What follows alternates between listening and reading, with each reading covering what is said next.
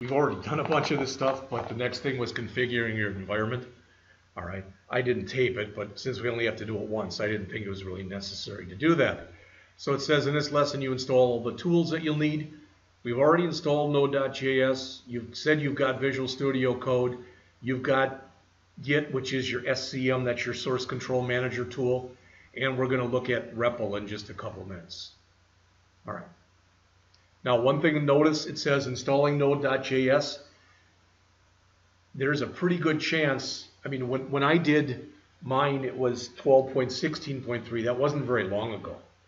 This stuff is being upgraded all the time. And but there's what I want you to understand is, remember when you typed in node -v and it said 12.16.3? It's version 12, all right? And it's version 12, so if it's 12.6, the next number is, the first number is the version, the second number is the release.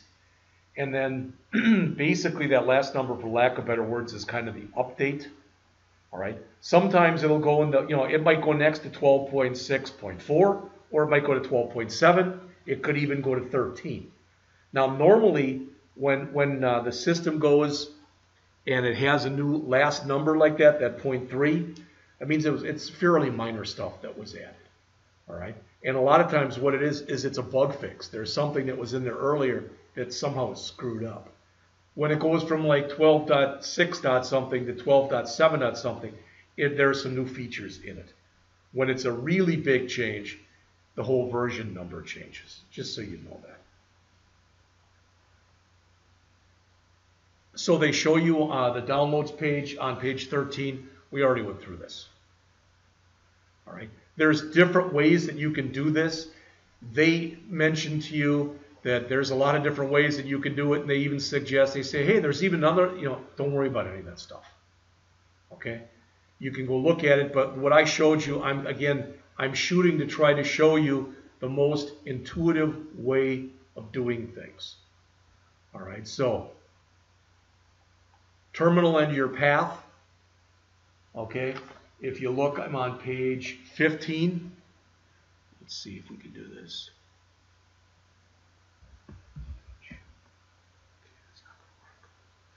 Try it like this.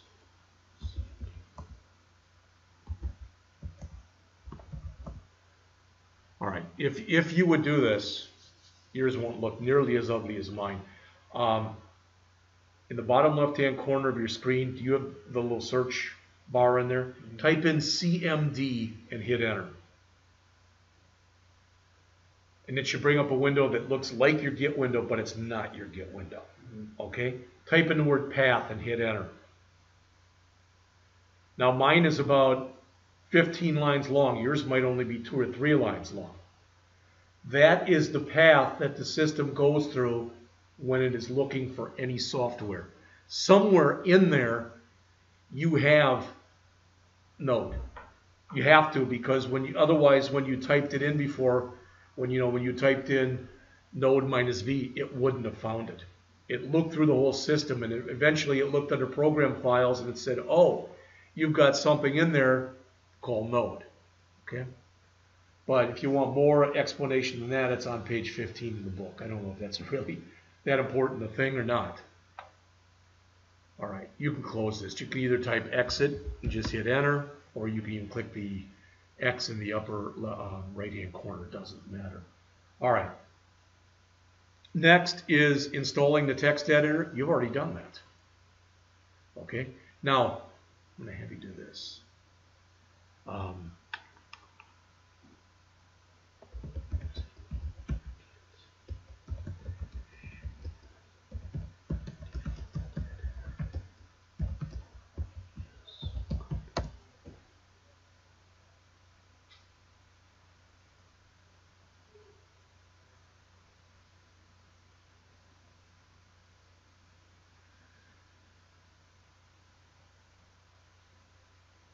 Trying to remember which one of these I used.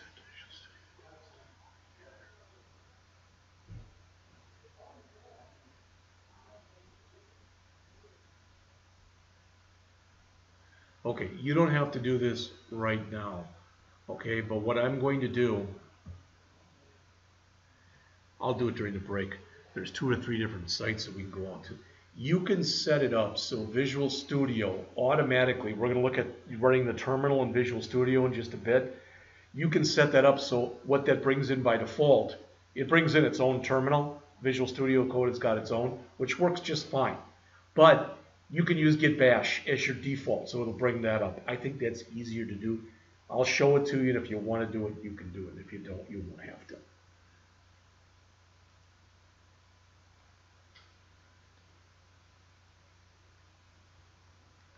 So again, we've got the text editor put in there. Setting up the SCM on page 17.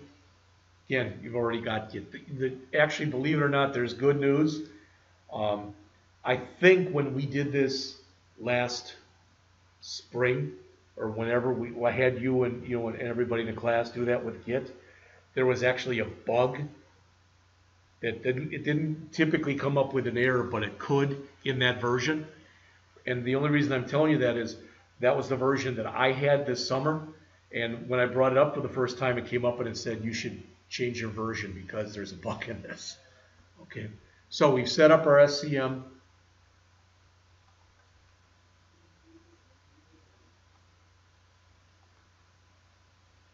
Then they go through, this author, good, bad, or indifferent, tries to be unbelievably complete. So there'll be a lot of times in here where he'll explain how to do something. You go, and this is how you do it on the Mac. He might go off for 2, 3, 4 pages. Just skip that stuff. All right, last thing in this chapter, starting on page 19, working with the Node.js REPL in terminal. Can you see that? Mm-hmm. All right. This is what I want you to do. Okay, for right now, I'm making this unbelievably easy. Okay, let's see. Let's start up Visual Studio Code.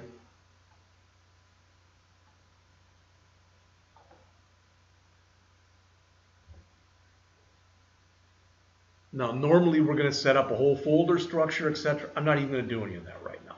Okay, but what I want you to do.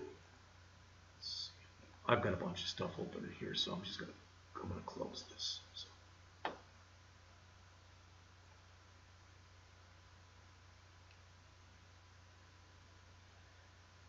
All right. Do you have any? If you've got any files open in right now in Visual Studio Code, just close them. Okay. See, it's just asking me. I don't want to save that. Okay, so I've got nothing. So then do a file. New file. And all I want you to type in there, all in lowercase, console.log, so console period log, and then in parentheses, just put hello world. That's kind of the standard for your first program that you write. So one line, console.log, and in parentheses, and in double quotes in the parentheses, hello world, and a semicolon on the end. Now, our author saves everything as main.js. Let's just save this right to the desktop. So type in File, Save As. Make sure you're saving it right to the desktop. And I always recommend to people that when you're saving it, you're giving it a name, put it in double quotes.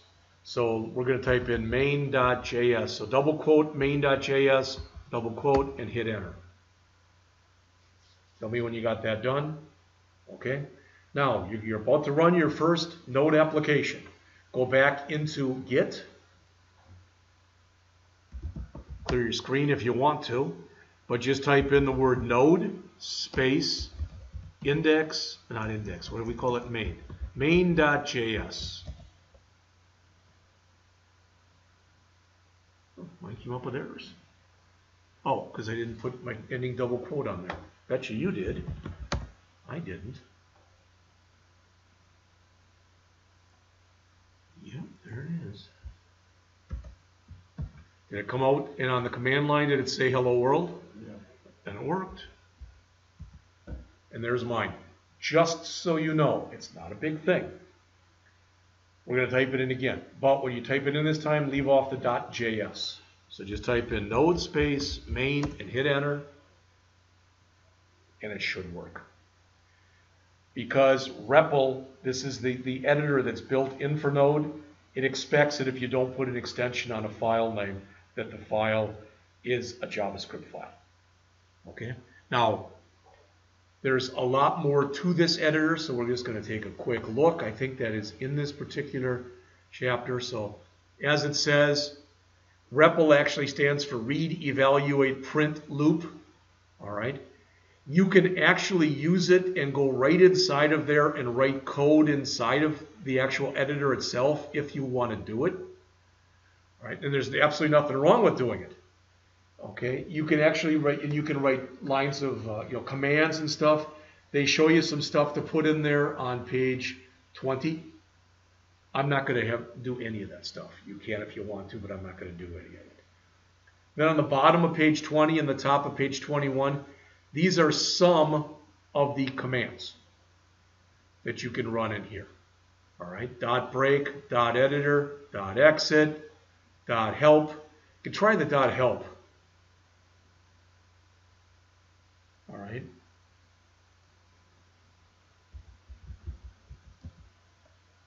What is it? Is it help? No, what is it?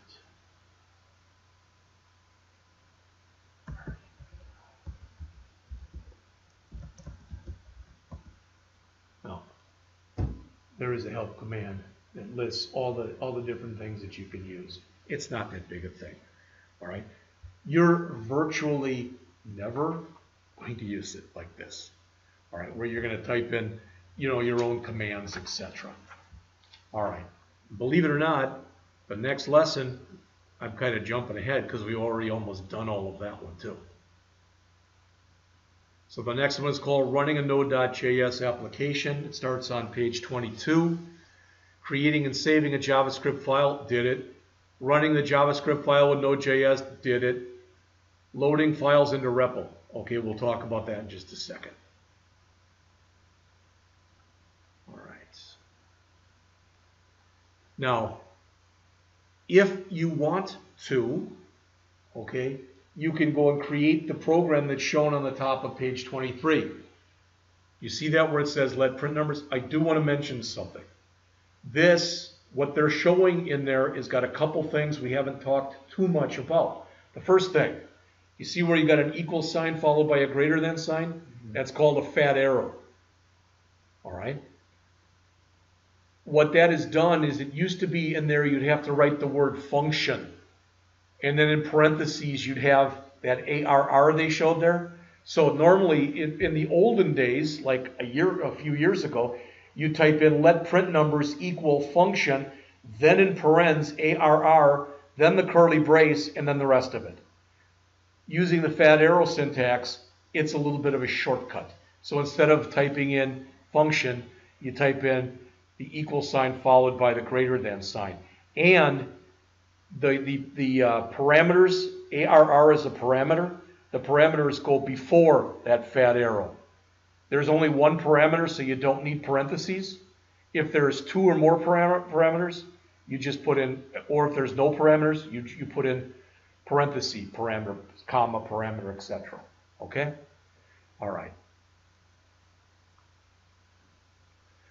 Down towards the bottom of page 23, the author mentions on the bottom of page 23, hey, I'm going to use strict always, but I may or may not remember to mention it in here, but you should always use strict. The way that old-fashioned JavaScript worked is you could just start using variables without having to use a var or a let or a const or anything. You could just start using them. You can't do that when you've got strict mode. That's the biggest thing that it gives you. Okay, it doesn't let you create those global type of variables. Then on the top of page 24, assigning variables that can't be assigned. It doesn't let you do things you're not supposed to do, bottom line. Using non-unique function parameter names or property names in an object. Again, those things aren't that big. All right. So they had you do hello universe instead of hello world on page 24. Okay. Again, then you can see it was Node, and they called it hello.js. It really doesn't matter. All right. Running individual JavaScript commands. This is page 23, and it goes on to 24 and 25. All right. Are you there? Mm-hmm. All right. So what they're doing right here is they're assuming they're going to be creating a program that's going to be one of these self-help things to try to make people feel good about themselves. So it is creating an array with 3 messages in it. A change of environment can be a good thing. You will make it. Just run with the code. So they have you create that and put it into a file. All right. And when you go up to the next page, I got new glasses last week, and I might have to go take them back or something because none of this stuff works anymore. They fog up like every 30 seconds. So where it says load messages.js and listing 2.2, can you see that? Mm-hmm. All right. That's assuming you've typed all this stuff in them. All right. And then they want you in REPL to type in this messages.for. All it's going to do is this program creates an array with 3 things in it. Okay. And then it prints them out. Does that make sense? Yeah. All right. Now, also, if you notice down at the bottom there, and it's in your book, it's got the word undefined. Can you see that? I'm on the bottom of page 26. Yeah. Listing 2-4. All functions in JavaScript return a value. The console log always shows that value. If you don't return anything, technically then what you've returned is undefined. All right. So that's what they're saying is we have returned undefined. All right. Now, believe it or not, we're already through Unit 0. We went through the first 28 pages of the book. Is there anything that we did that you have any questions on? Anything that we did that doesn't make sense? All right. Let's take 10 minutes. It's 1:10, so I'll start up at 1:20, and we'll go into Unit 1 then.